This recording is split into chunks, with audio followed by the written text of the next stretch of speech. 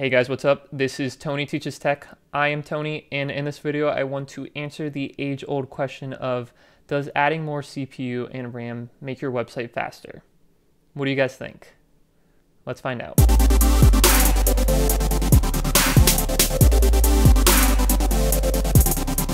Okay guys, so as a lot of you know, I am trained in computer engineering and I have a strong web programming background.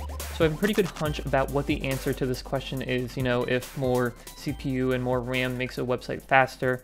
But I just really needed to test it out for myself and for you guys to make sure, we all understand this concept on the same level. So what I did was I actually went over to Linode and I spun up their basic server. And this virtual private server gives you 1 GB of RAM and 1 CPU core. And just to be transparent here, this server was located in Los Angeles.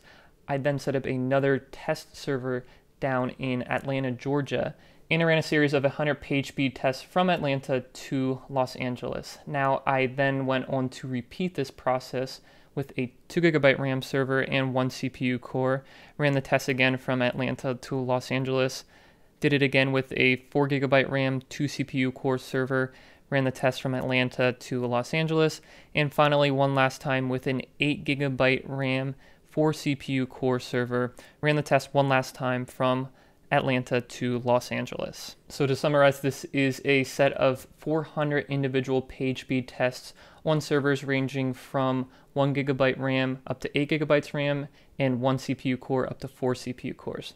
Let's look at the results. So the first metric here is server response time, and pretty much across the board, the servers responded in right around the same time within 7 milliseconds of each other, regardless of how much RAM and CPU cores the servers had. The next metric here, time to first paint, again, the results were very, very close to each other, separated by at most 12 milliseconds.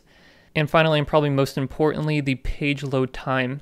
Again, the same type of thing. The results were very, very close to each other, separated by at most a dozen milliseconds or so. So guys, I think it's pretty clear here that more RAM and more CPU cores doesn't necessarily make your web pages load faster. Let me remind you, the test that we did was basically one user at a time going to your website. So load the page, load the page, load the page. And as we saw, adding more RAM and more CPU did not make the page load any faster. But one thing that can help with adding more RAM and specifically more CPU cores is if you have multiple users coming to your website at once. So, and this is a very basic dumbed down version, but each CPU core can handle loading a page to multiple users at the same time. Now, if you want to do some other type of optimizations to make your pages load faster, there are plenty of things that you can do, such as minification of your HTML, CSS, and JavaScript. You can also do caching. So there's a bunch of WordPress caching plugins. Even better than caching plugins is caching at the server level. And you can compress your images as well, compress your web pages as well using gzip compression. So there's many different techniques about how to make web pages load quicker.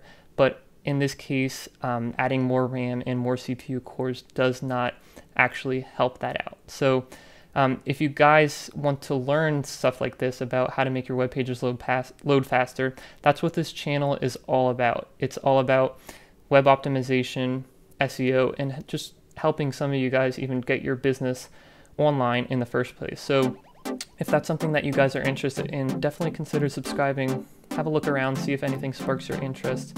And if you did like this video, give it a thumbs up. And if you do subscribe to this channel, I will see you in the next video.